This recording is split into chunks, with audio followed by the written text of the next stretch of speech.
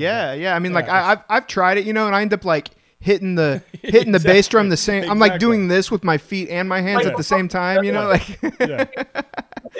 like I would look like a ventriloquist, you know. I would be robotic and stuff. Welcome to Mosaic Minds, the podcast where every episode is a colorful blend of perspectives, ideas, and conversation. Each week, our diverse team of hosts brings their unique backgrounds, experiences, and interests to the table. Mosaic Minds is your invitation to join the conversation to see the world through a kaleidoscope of viewpoints. So grab a seat, tune in, and let the mosaic unfold before you.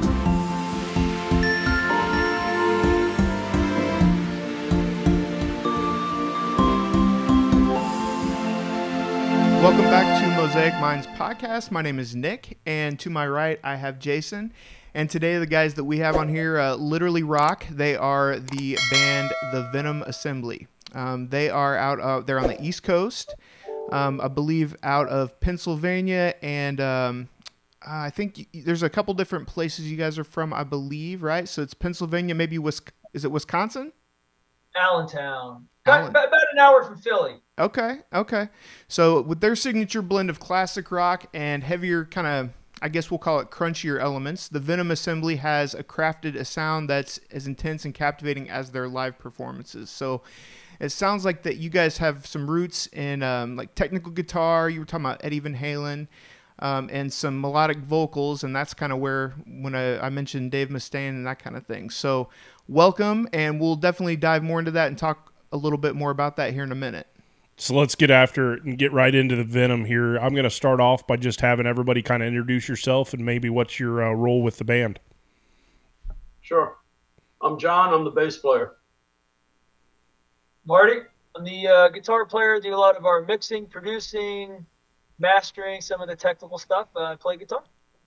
I'm JT, and I'm the lead vocals. I'm Sean Michael Bailey, and I'm featured vocalist. I'm Ryan. I'm the drummer.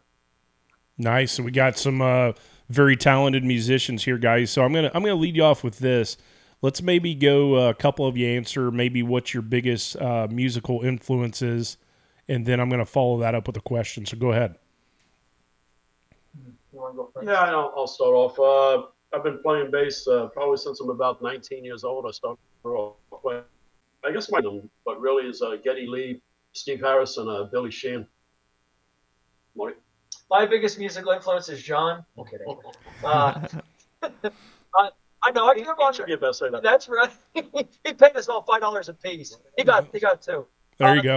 Eddie Van Halen was my guy growing up. Always has been. Just love him. Then I got into Warren DeMartini, Joe Satriani, Steve Vai. A guy that I really love, Steve Lynch. He's the guitar player for Autograph. So I love some of the B side of 80s, 90s music. Just trying to bring it together. But music-wise, I'm a huge 70s guy, Zeppelin, the Guess Who, some of that. 90s, a little bit of grunge, but after 2000 and beyond, that's why we're here, just to bring some great music back. But I'm mainly a 1990s back guy. Yeah, thank you for that, sir. We need the good music brought back. Yes. So I, like many others, have a ton of influence. I actually started out as a drummer. When I joined the band, I was the drummer. We can touch on that later, but those influences are very different than my vocal influences, but some similar. So some of the similar ones are like Slipknot. I loved Joey Jordison on drums, rest in peace. I can't even remember his name right now. I loved Weinberg, Jay Weinberg, when he was doing it for a little bit, and now the newest guy, they're all phenomenal. But Corey Taylor, far and beyond, just supersedes every vocalist that I would say I aspire to be like. Not so much in tone, but in technique. I try and mimic that. My tone, you can never touch him on tone, but and then you mentioned 90s grunge and stuff like that. Lane Staley, some of those guys. I love that grit, that guttural. I like every type of music. I'm not so much a screamer. I do like the melody. I like harmonies. I like it to have a musical kind of flow to it. And Yeah, he's added a lot of harmonies to the music, which is really cool. I love, all gut and rasp, but I do like those elements added into the other. So, really, really just everything. Cool. Yeah, I grew up in the 90s. Well, I was a teenager in the 90s, so Alice in Chains. My favorite vocalist is probably Chris Cornell, but Alice in Chains, I love the harmony there between him and Jerry Cantrell. It's amazing. So I probably resonate most with that. I'm Sean. Basically, Black Sabbath and Metallica, then Stone Sour, which is Corey Taylor's first band, and Slipknot has made a huge impact in my life when it comes to battling depression and stuff like that. But Corey, in my opinion, Corey Taylor, like as far as best writing, I mean, in my mind, that influenced me most. Corey Taylor, definitely writing and vocal. I'm Ryan. Just a lot of rock. I like Living Color and Danny Carey from Tool. Even Dave Matthews Band, I'm a big fan of them too. So it's just kind of a collaboration of everything. Cool. Yeah, I love the wide array of influences, like you said, because I think that brings a lot to it. Makes it even more unique. I've been called a Tool a lot in my life, but Tool's a great band, man. The album that I specifically remember is when you kind of had a hologram or whatever, and the St. Andrews Fault out in California would drop off on that CD. I don't know which one it is by name, but and then what was cool about that same album is we were drinking one night at a party, and about 15 minutes after the last song, there was a hidden song in there, which we thought was, we didn't know if we hit go. So I'm going to give you a couple influences just specifically from your genre, if you will. Pantera, Great Southern Trendkill. Metallica is what I used to jam out to on the way to my high school basketball games. Masters of the Puppets. Insane Clown Posse is a kind of a random one, but I can definitely get down with that. Jay and Shaggy. On the talent side, out of the rock industry, man, I've always appreciated Clapton. I think he's very talented behind the guitar, and those are just to name a few. But if I can say where you guys have developed today versus when you first started a few albums ago, what do you feel like's next on the horizon as far as what you're going to do, maybe a sound that you want? I'm going to be quiet and let you explain to me what you hope is next over the horizon in the near future for the band. Well, I'll say this. First, shout out. I started the band with my brother Frank, so love you, Frank. Him and I started just as like a kind of an experiment in a couple of songs. He was singing classic rock stuff or folk music, and I'm like, dude, you should be singing like hardcore AC/DC with that boy. So you listen to the early stuff, it was very AC/DC, classic rock, super proud of it. And then we progressed to, adding these fine gentlemen and bringing influences, recording more. And I think really, I think our best stuff is ahead of us. If you listen to some of the newest music, we just released an album, King, which is awesome. And it's, songs written by our awesome bass player. Awesome. Vocal melodies by, our singer here. And shout out to Dave English Riley. We got to work with him as a singer a while back, some influences. But, JT's writing some great stuff. Ryan on the drums. And then Sean is joining us for some new singles and some other projects. We just played last night and featured a new single, Unless We Deface, that we're recording with Sean featured on vocals. So when you hear the music, I think sonically it's our best stuff for sure, because, we're getting better at that craft. But the music itself, the harmonies, the guitar, the way and what John adds on the bass, Ryan on the drums, it's just turning into very much its own. Where like even I listen to some of the stuff out and I'm like, I couldn't even say who that sounds like. It just sounds like us, honestly. Yeah, that's cool. And I think that's what we're most proud of. We're not like, oh, those guys, sound like this band. Or you hear little elements of bands for sure, because everyone has their influences. But I think and I'm not saying this because I'm in the band, but just I think it's the best rock and roll, hard rock stuff, middle road rock, because we're not screamers. But I think it's just the best stuff that's out there, and we're going to be releasing some more that's just going to top that. Cool. So with doing the collaboration with Sean, is that how do you guys feel about like whenever different bands go off and do little side projects with other bands, like, you know, like Velvet Revolver or like Temple of the Dog, you know, like that kind of thing. Are you guys are you a fan of that kind of thing? Like, it sounds like you like the collabs. Now, I used to hate it. Did you? I was very bitter. I felt betrayed when my artists go off and play with other people. How dare they do that? How dare they? No, but you know, I was young, I was naive, I had no idea. And even as my own musician, I hadn't played with enough people to realize the benefit in that. You know, from a musician standpoint and from a listener standpoint, because that's how you get some of these sounds. You take elements of everything you love, you fuse it together, and you come up with something that no one's ever heard. Sorry, I gotta throw you a basketball reference, but it's correlating to what you're saying. In basketball, it's style. You can be a fundamental player, you can be a high leaper, you can be a shooter. I think what's cool about music is just within a 20-mile radius, you may have someone in your, what I'm going to call a genre or site, that maybe they sound similar, but maybe they don't, or maybe they think they're this or that. Tell me a little bit about what's your general niche, maybe within a 20, 30-mile radius of where you're at, as far as what type of music, you know, what type of venues you're playing at, just to give the crowd kind of a sense of what you're doing. Oh, we're literally playing everything. We played an outdoor band shell in the back of a fire company. We actually have another show there coming up soon with a really good cover band that Marty used to play with. Just Sunday night, we played about an hour north of us. Nice. Signature Event Center, indoor venue, nice big venue. I couldn't tell you how much it holds.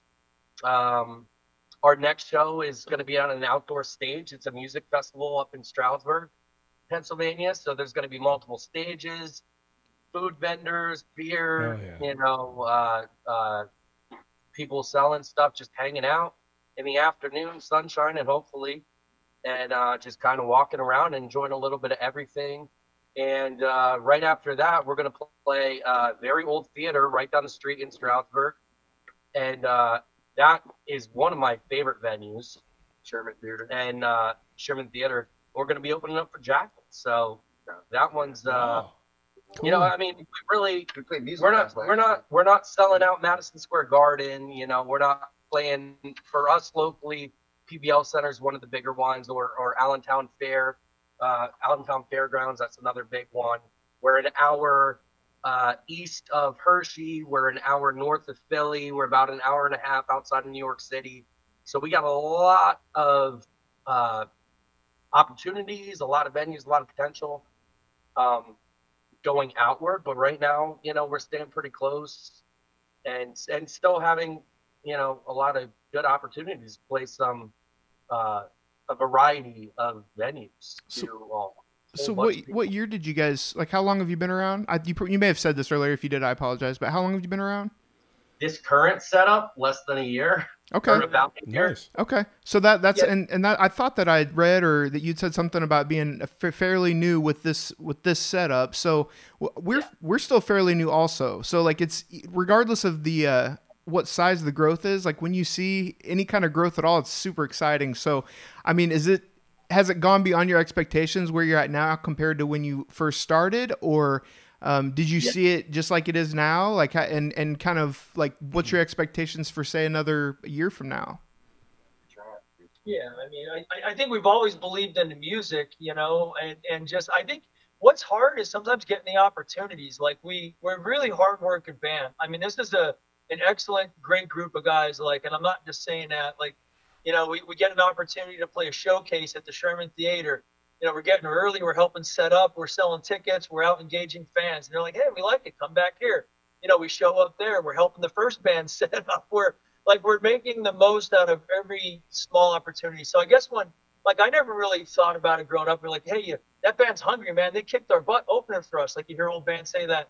And now I'm kind of feeling it. I'm like, we're hungry to play. So we do all these things. And when we go out, like, you know, we're rehearsing a set down to like the minute here. Like, we get a half hour, great. We have a clock on the wall. Check it. We're choreographing things. So I think when people come to see us too, they get to see a show that's well crafted, and then you just bring in the the talent, like what Sean brings, what JT's bringing, John, Brian. It's just then you hear the music, you're like, these guys are the real deal. But yeah, I think we're starting to get the opportunities that we knew were there, and we hope to make the most of it.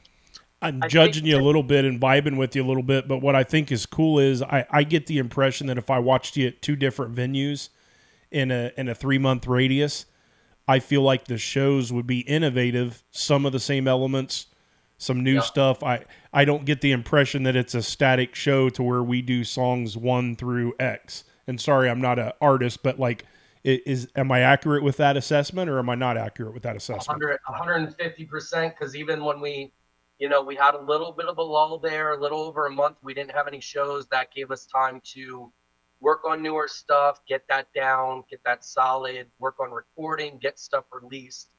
And then when we started to work toward these shows, we just had one Sunday. We have one this coming Saturday. We have one the following Thursday, and that following Saturday. I think in 8 days we have 4 shows opening for national acts. Yeah. So and again, a variety of venues, variety of shows, in the sense that one's like an outdoor festival, one's behind a fire company at a outdoor like end of summer bash type thing, and then 2 national acts, and that's all happening within an 8-day period. Yeah. And we don't want to just pick one set list and practice it all the way through.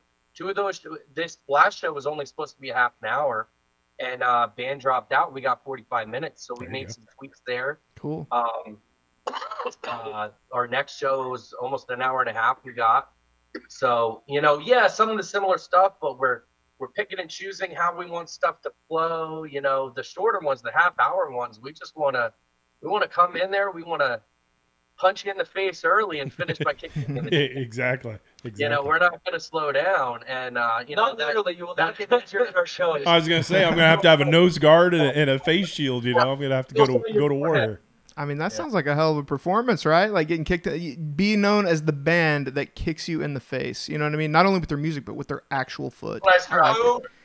Yeah, steel toe boot in the face. So, guys, I'm going to take a little different direction. Rather than the music part of it, talk to me about what kind of formulated the name of the band. I think Snake, and maybe I'm wrong there, but I'm going to let you kind of expand upon how you came up with the name of your band.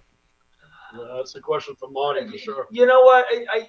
I think it goes back, like, we started out as a 2-piece. Me and my brother, strict recording band, and I did everything, and he did all the art stuff. I recorded the guitar, the bass, and everything for like the first 2 albums. And he's like, I think I got a name, and I'm like, what? He's like, the Venom Assembly. I'm like, what does that even mean?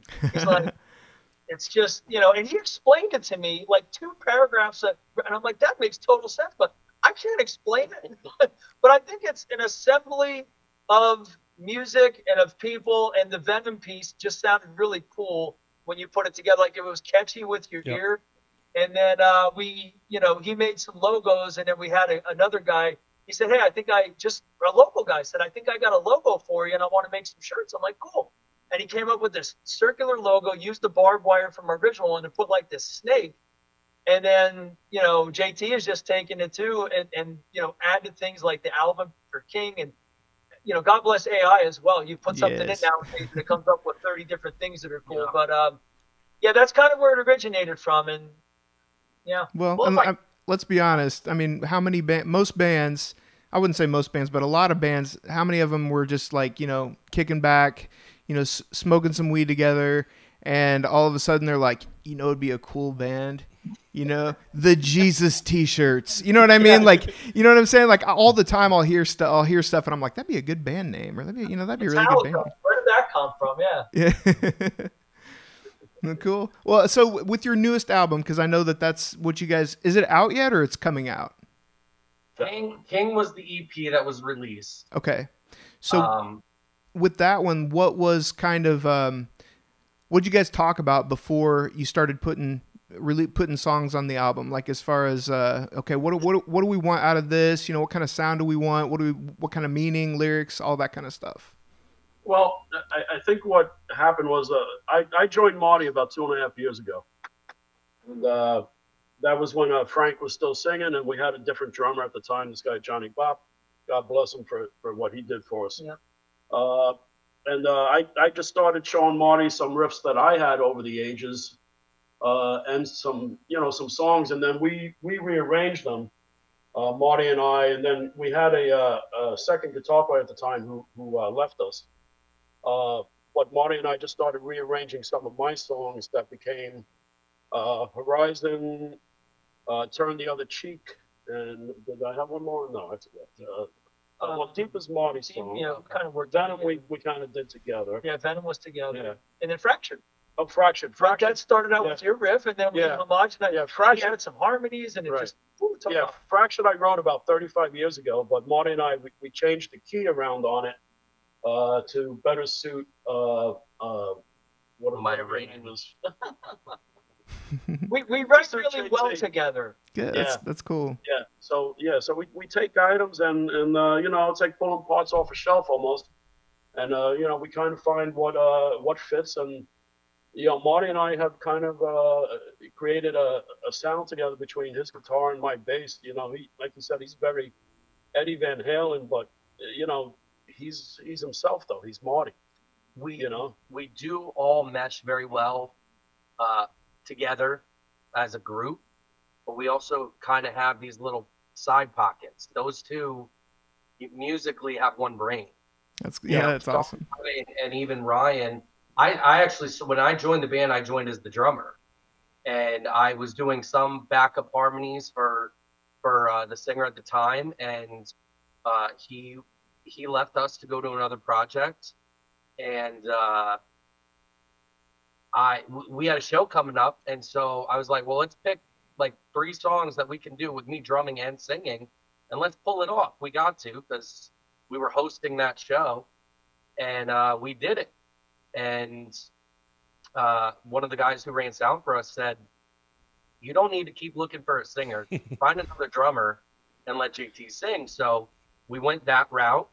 And Ryan's been a great blessed with Ryan. Awesome. So him and I both being drummers and really being close to that role for, the vast majority of my musical experience and his musical experience, we really feed off each other. And then we had Sean a while ago, right around that transition time, we had Sean step in, and he was helping out with some stuff. And now we're just kind of bringing it back full circle, featuring him on some stuff. He's been doing a little bit of work on his own, and we'll talk maybe when we're ready. We'll talk a little bit about a new single we have coming up too once we get through King. But I think one of the cool things too that I think separates us from other bands, and I didn't even think about this till someone told, kind of like, hey, you realize this? Like if you go on our Facebook, we have shows, but then we also have like real pro videos with great sound. Then we have a photographer. I'm a part of the fire department, and the guy does amazing work, Brian Wagner. He comes and takes photos of some of that. So we have like these amazing photos, and then we do all of our own recording. We're actually sitting in the studio. So we have music we're constantly putting out. We're like, man, some bands are like amazing and they look good and play good, but their content is real slow. So one cool thing is, like you said, as you're coming to see shows and different things, almost every other month we're having something brand new that someone could say, wow, I get to hear something new coming from these guys, either on the website, on music. So I think that's a pretty cool aspect. I think I just want to mention real quick off topic that, a band that had an influence on my life growing up was Rage Against the Machine. I really like how they kind of build up to the frustration, if you will, and then the mosh pit opens and you get rocking and rolling. But just a quick show of hand, because I'm trying to learn you guys here. Quick show of hands, who is the drummer of this band? Me. Okay, specific question for you. I know it might not be an influence for you, but I believe it's Phil Collins has that drum riff that I think is pretty strong coming in the air tonight. The only reason I say that is not because of the influence. That's just one of the first ones that I remember. Me and my dad used to listen to that, and we'd get hyped up and play basketball or tennis or whatever we were doing. So now that I've talked out of your genre, if you will, you can at least appreciate it. I guess what I'm going to ask you is this, man. How do you concentrate and bring all that energy to it and be part of it and collab together, man? Because if there's one element that would be hardest for me to pick up, I think it would be drums. So could you speak on that a little bit for me? I think we all kind of feed off each other when we're playing. and I'll feed off Johnny and the guitar and the vocals and try to hit my accents with JT singing. So it just becomes muscle memory when you play enough, just like Marty and Johnny will tell you, then JT with drums. I know what he's saying though, like the whole it's what do you call it? Hand-eye it's not even hand-eye coordination, but like if you can play the drums, you can definitely walk and chew gum. You know what I mean? Like just that whole. Yeah, it's like the controlled aggression and like I'm gonna let Nick speak on it. Yeah. I mean, like I've tried it, and I end up like hitting the bass drum the same. Exactly. I'm like doing this with my feet and my hands at the same time. Like. Yeah. Like I would look like a ventriloquist. I would be robotic and stuff. So let me ask you this. Let's just say you're having sound issues and it's not your guys' fault. Let's just say the venue's having something, and let's just say I ask you to do X amount of seconds of freestyle stuff. Let me picture it like this: is 45 seconds to a minute of freestyle just right in the middle with nothing behind it? Would that be challenging for you, or would that come second nature and pretty easy? That would probably be pretty easy. You just come up with a little groove and get some fills in there. Got it. I mean, the show we played before, I had a little bit of sound issue, but we just dug through it. I did anyway. Yeah, or you can have some of that in like your back pocket and then just say that it's freestyle. You know what I mean? Like, okay, yeah, sure, yeah, we'll freestyle. And they're like, whoa, dude, that's crazy. Kind of like how Aaron Lewis and what was that one dude, Fred Durst, how they like supposedly on the spot like did the one song. Do you remember that? The I'm on the outside or whatever it was. Some bands do that. They'll come up with like this, that, and they'll actually write a song. Like Steve Vai does that, and it's so cool. They'll have the crowd come up with something, and he'll write a song. That is cool, yeah. As they're going in a set for fun. Let me ask you this question, guys. So if I do a little research and I don't know the names, I know the style. I've listened to a little bit. Let's just say I'm a major fan of yours in your area, and I know of X song, and I know X amount of songs. So in other words, when I say that, maybe I know your top, let's just say 5 to 7. What's one song by name, an album, that you think is under popular is the wrong term, but let's just say it's kind of underground a little bit. What's one song that you want to throw out to the podcast listeners and just say, hey man, like one of their songs? Yeah. Like I'm going to call it unheralded. What's one song out there that you think's pretty badass that the general public needs to hear for the first time? I'd say Turn the Other Cheek. We don't really play that live. Let me do some. You're welcome. Well, I think if you were to look at the stuff we've recorded, maybe like Turn the Other Cheek would be a cool one. It has a lot of different layers. It has heavy. It has soft. It's a very much pulls a lot of pieces of the band together. Got it. I think one that we just played live for the first time that's coming, and I'll let Sean talk about it, where he's featured on vocals. It's called Unless We Deface.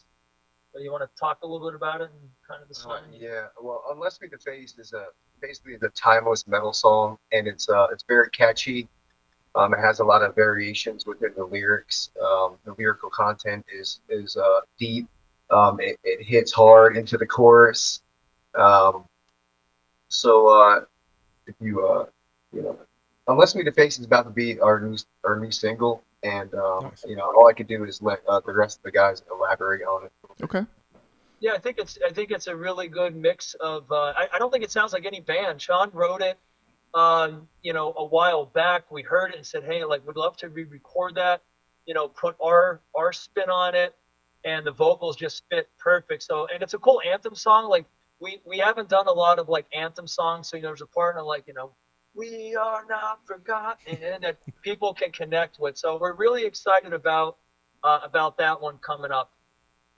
So that'll be our next single coming out after, which King is already out, but that'll be our next big single. Yeah. How did you meet Sean? Just curious. Like, did you guys already know each other? Or did you meet each other on the road or? Craigslist. Hell yeah, man! Craigslist. See, and y'all came out alive. That's what I mean. Like that's a win. Sean called me. I had an ad out for a singer for cool. Marty and I. And, Sean called me and we had him come down. Yeah, I bought a used mattress that day, and I got a bass player in the band. Nice, yeah. There you go. There you go. And a date, Yeah. right? Now, Sean, I'm under the assumption, because you guys are saying that you collaborate. Do you have your own thing going on, like your own project aside from the Venom Assembly?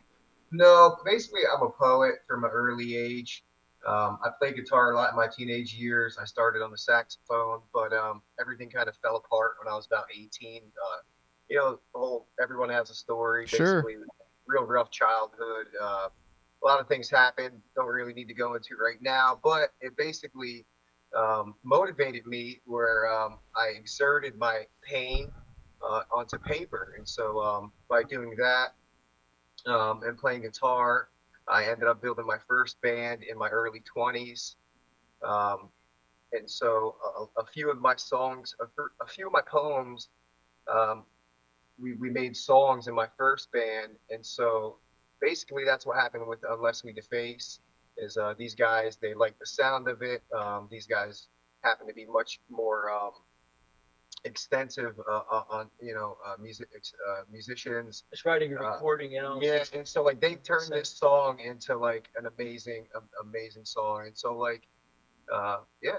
So Well, when you earlier, I wanted to make sure to mention this, and I had forgotten. But earlier, when we first started, you'd said something about, and obviously I'm not going to ask you what happened, but you'd said something about, through some dark times, you were able to create some music from that. And that seems to be the case most of the time. It seems like the best music comes from like either pain or some kind of, it doesn't have to be pain, but some kind of emotion. So, Yeah. Is that pretty typical would you say for all you guys, anything that you've written or contributed to the band, would you say that there's some kind of a deep root of emotion involved there for all you guys? Oh, 100%. If you look at King, so King's the most recent album. It's the EP that we just released.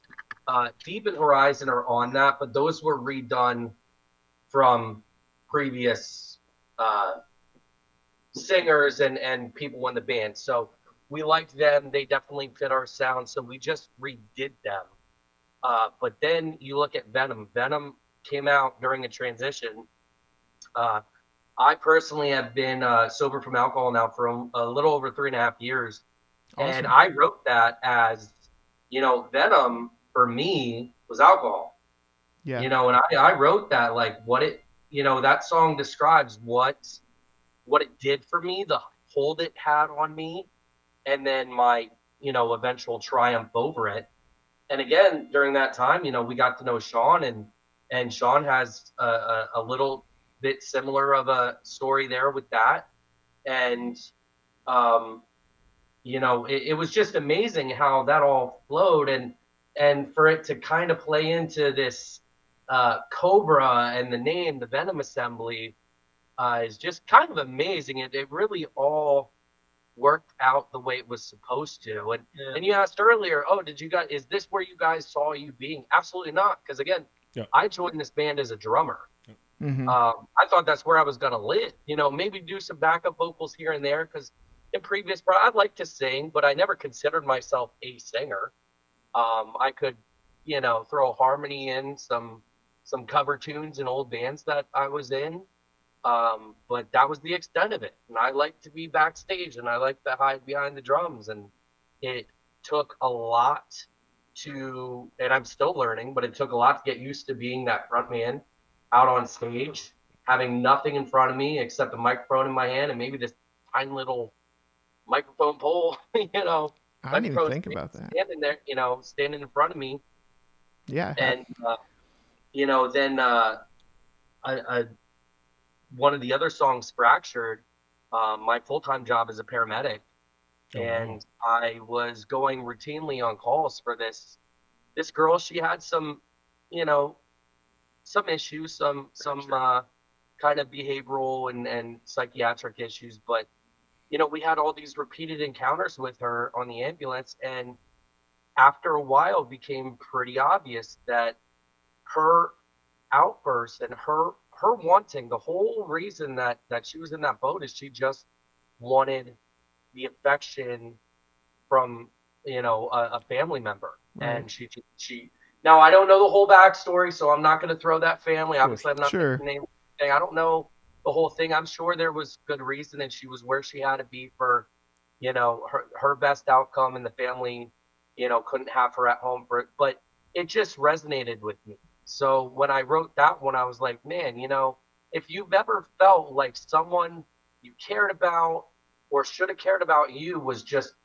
turning their back on you. Again, I made it a very black and white issue, which it's not, but for writing purposes, I did. Right.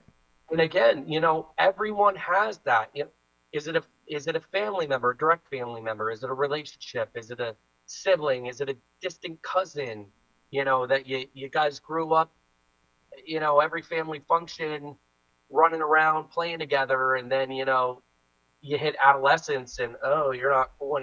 Someone's always experienced something like that. So I think if you listen to the songs, you know, like between Fractured and Venom and A Less We to Face, it's, you know, these guys just write amazing lyrics that I think brings a whole different aspect to music and a whole different reason for people to listen to it. It's really cool. Yeah. Guys, I want to say that I think there's plug and play bands.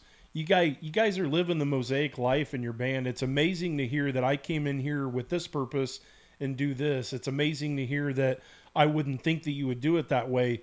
You're influential in that area, and I think you know what I'm going to share with you is what really shaped my life is I made some bad choices when I was younger, and you know I'm here to tell you I should have been in the car the night that two of my friends never came home. You know, so like, you know, I know that's a little bit of a downer, but that shaped my life. That shaped my influence. That shaped a lot of the music that I listened to during that time. So I want to tip my cap to say that you're kind of like clay molding, lack of a better term, and you're constantly molding, you're constantly professional, you're constantly growing. And I think what's a blessing that I have from this side of the mic is when we look back 6 months from now, you guys want something very similar than what we want, is just to be in front of more people, sticking true to yourselves, doing great things and meeting new audiences across, you know, your metro area or a bigger, little bit, you know, different footprint, get in front of different people. What's maybe if you could do anything, let's say philanthropic, maybe a music camp, you know, showing people, expanding people out. What's a project that you would do if you could do anything? I know it's kind of a random question, but I'm curious to see what direction you would go with that. I'm not sure what you mean. Maybe like exposing someone to music that wouldn't normally get exposed to. Maybe like a high school age group, or let's say a college music composition 101 class. Those would be two examples. A nursing home. No, I'm just kidding. There you go. I'll throw an answer out. For me, it's like helping other people with the recording piece, because I tell you, nowadays it's super expensive to go to a studio. Some studios don't do people right. It's sad, but, you know, I won't name names, but you hear stories locally. And I'm actually helping another band. Shout out to Intoxication. They're an awesome local rock band. We're helping them record a song. And just some others, you know, I've reached out and I've worked with them recording music, you know, that they've reached out and said, hey, you know, I have some ideas. You know, I know you're right. I love your stuff. Is that something you think? You know, we wrote some songs with we mentioned Johnny Bopp. He did an EDM album, which is really cool. So for me, giving back is taking those skills and talents and giving it to someone. And I don't charge them. I don't want to do it for the money, but I really believe like getting music out there, it's healing for the people that write it. Yep. It's that way. And then people get to listen to it, connect with it. To me, that's what I like to give back. If I had something. You knocked it out of the park, because when I go to a concert, I got to be real brutally honest with you, man. I go to a 15,000 seat venue, and I can see that guy shooting a 3-point shot, right? I can see that guy casting a lure out in the water. It's just amazing to me that the collaboration, the energy that you bring, I can never do that. So I want to really reiterate that to you guys, that, man, there's a little jealousy if I'm in the crowd, you know what I mean? Because I'm like, man, it'd be so cool to just be up there and kind of do that.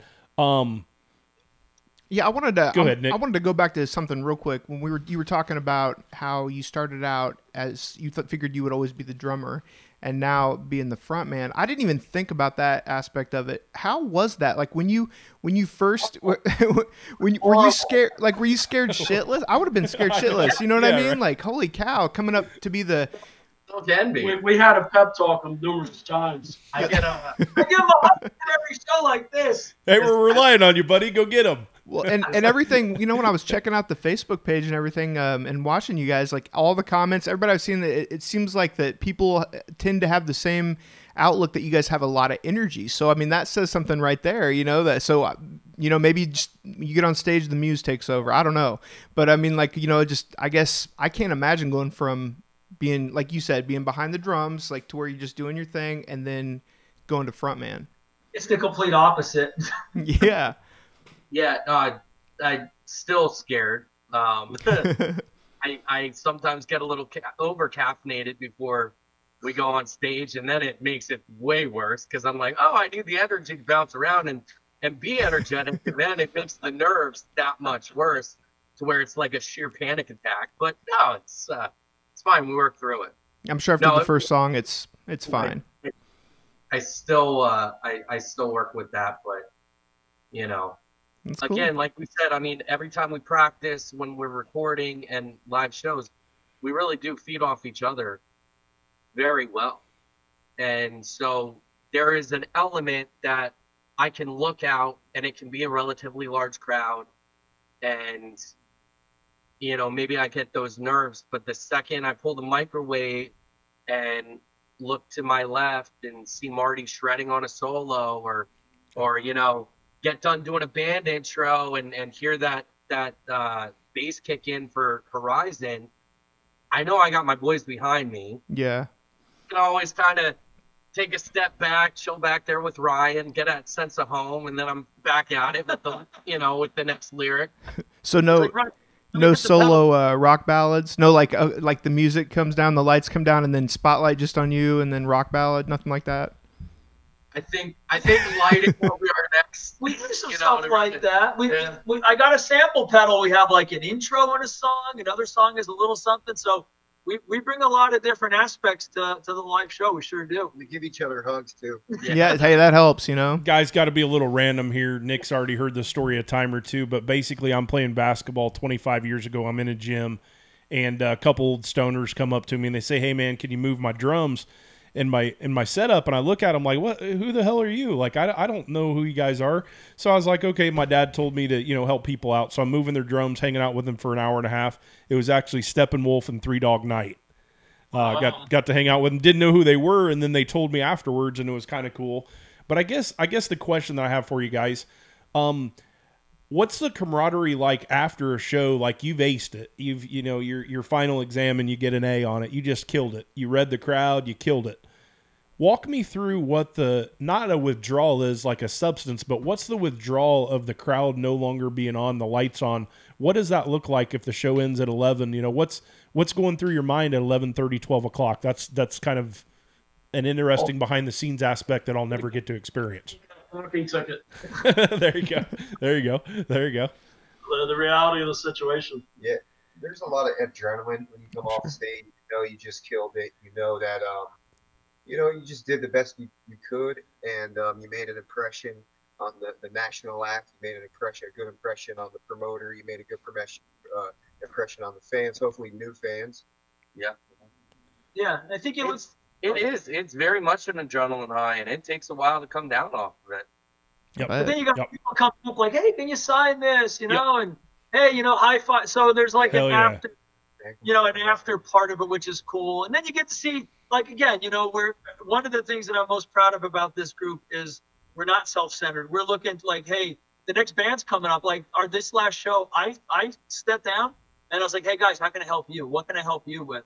So we look at it like, for me, if the night is successful, that's as much what it's about as us. If we play and kill it, the other two bands are struggling or something else goes bad, you know, it's almost like a team effort, and that's really true. It is, yeah. Sound. I like that. Even before the show, this last one we mentioned, we opened up for Trap. Chris, the lead singer of Trap, he's doing the same thing. This dude's been touring for 20 years, and he's out there. Not only did we get a chance to meet him, and we did ask, like, hey, can we give you a hand? He's at his own merch table folding shirts. Nice. So he's up there. He's back and forth on stage for hours before he even goes on, and he's folding T-shirts at his own merch table. I've never seen that personally. Yep. And I had a whole lot of respect for him for that. So when you guys coming to Indy? You know what? God bless Facebook, because we get like, we'll put someone will be like, hey, we're in Texas. You guys are awesome. When are you coming to Texas? Hell yeah. Hell yeah. A bunch of your friends together and we'll get down there. So, but we actually get that quite a bit, like from other people. Hey, I'm in Florida. You guys are awesome. You play in Florida anytime? I'm like, no, we just, still local, but maybe someday we'd love to. What about you, Brian? How do you feel coming off? Still tired. Yeah, there I you bet. go. Yeah. I would almost have to ice his shoulder. I got a torn rotator cuff. I won't go into why, but it's a baseball injury. But anyway, like I think that would be tough, honestly, because that's some physical exertion. I think I'd have to stay hydrated under the lights, because I've been in broadcasting and moving the lights. I'm going to have all 5 of you answer this next question. I want you guys to maybe give a random shout out that you haven't to yet. Somebody in the industry, a random person, an influential person, a music instructor from years ago. All 5 of you throw out just a random name just so that person can feel good about the mention. They can be with us now or they can be, past. It's a tribute's always a good thing as well. Yeah. I'll start off, a couple of guys I played in previous bands with, that being English Dave Riley, our former singer. He's now with Ashes of Us All, who I played with, along with my buddy Steve Shaver. I will say my wife. I don't think I give her enough credit. She comes to shows. She puts up with me getting some time away from the family. We have a 3-year-old daughter, beautiful 3.5-year-old daughter, Olive.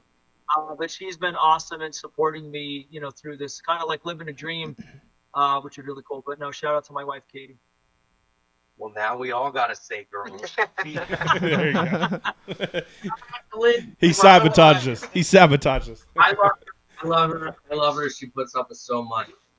Musically, Mrs. Lisa Stahl gave me my first drum, gave me my first drum lessons. That then graduated into my first job after being a paper boy. I was babysitting for her son, who I think now has a kid. Jeez, I'm old. And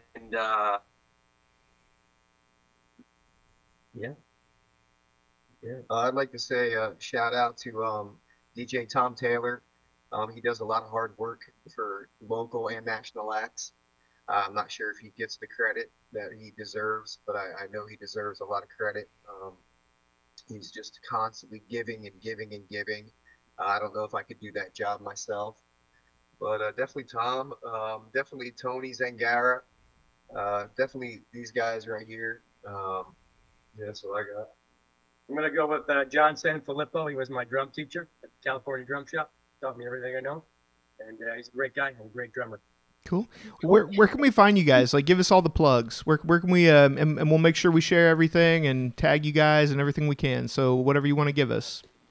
Facebook, Instagram. As far as social media, those are really the only 2 now. None of us are social media inclined, and I talk to my younger coworkers who are on everything all the time. Exactly. And they say, don't worry about that. This with this, that's the other. All right, so I'm good with Facebook and Instagram. Yeah, you're fine. So definitely those. We'll keep those updated. Check our MySpace out. MySpace. There you go. We stream on every platform: Pandora, Spotify, Amazon Music. Definitely follow Facebook. YouTube. We have a YouTube channel, so you can type in the Venom Assembly on most things, and it'll link you to something. Yeah, and that's what's cool. Like, the band name is original. If when you Google it, it'll pretty much give you everything. You're right. You are right. Yeah. When I Googled it, I mean, there wasn't much until it got down to off-topic things like snakes and stuff. It was pretty much you guys. So you're right. Guys, we actually have a merch shop. Well, it's on our business card and our Facebook page. So we have a merch shop and our merch table. If when people come to shows, they're like, we're not quite at the level of Kiss. They brand everything. But, I mean, we got the beard koozies. We got the wrist bracelets. We got the shirts, the stickers. We have all that stuff. And when band photo, when you put it together, it's actually pretty cool. I think it works well together. So I want a Marty a bobblehead. Do you have one of those? No, me too. My angry at me. No, I'm kidding. Guys, I I think innovation in music stands the test of time. What I really like is different ages, different backgrounds. The poetry aspect, man, that's some cool stuff to me, man, because that's something that I have a kind of a hidden passion for that I really want to start scratching again, because I think music is poetry regardless of how it's deemed or written, not being talented, composing or anything. But I think it all tells a story. You guys are winners, you're building, you're doing great things, you're easy to talk to. I really watched too. It was interesting to see what guy was going to take the question. And it was almost like you didn't even need to make eye contact. You knew how to do that, which that's a cohesive unit for me. So really tipping my cap to you. Same with Nick and I. We don't really have to make eye contact or, hey, let two guys answer before we interject. We got that down to a science now. So I want to tip my cap and say that was badass on your guys' part.